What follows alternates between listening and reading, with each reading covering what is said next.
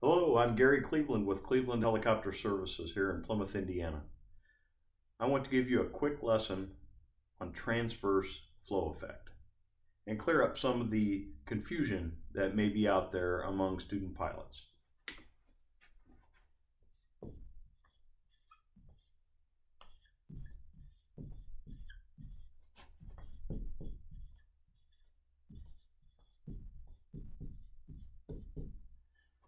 Transverse flow effect, according to the Helicopter Flying Handbook, occurs at approximately 20 knots and before effective translational lift.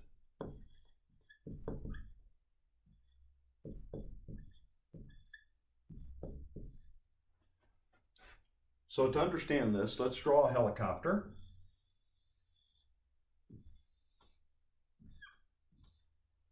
And I will draw a counterclockwise rotating system for the purpose of this lesson.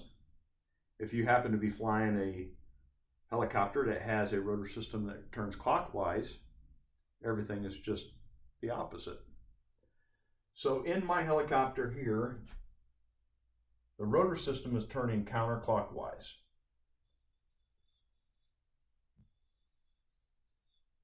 The tail rotor is countering the torque by pushing to the right towards the tail boom. Now, as this helicopter takes off down the runway and reaches approximately 20 knots prior to effective translational lift, the Helicopter Flying Handbook describes this front portion of the rotor system being introduced to clean air. So the rest of the rotor system is still operating in dirty air. This area of the rotor system is operating in clean air. This is due to the fact that the relative wind is changing, which is making the induced flow less and the angle of attack greater in that portion of the rotor system. That all adds up to more lift. Now, if you have more lift here in the rotor system, you're not going to feel it right there because of the rule of gyroscopic precession.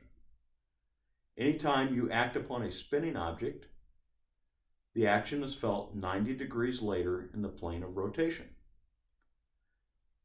Due to gyroscopic precession, this added lift that is being felt or applied in the front of this rotor system is felt 90 degrees later in the plane of rotation, right here. This causes the helicopter to have more lift on the left, causing it to roll slightly to the right,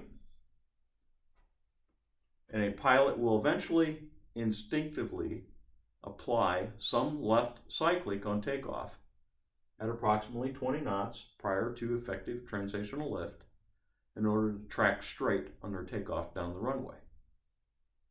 I hope this helps clear up transverse flow effect, and we'll see you in the next video. Thank you.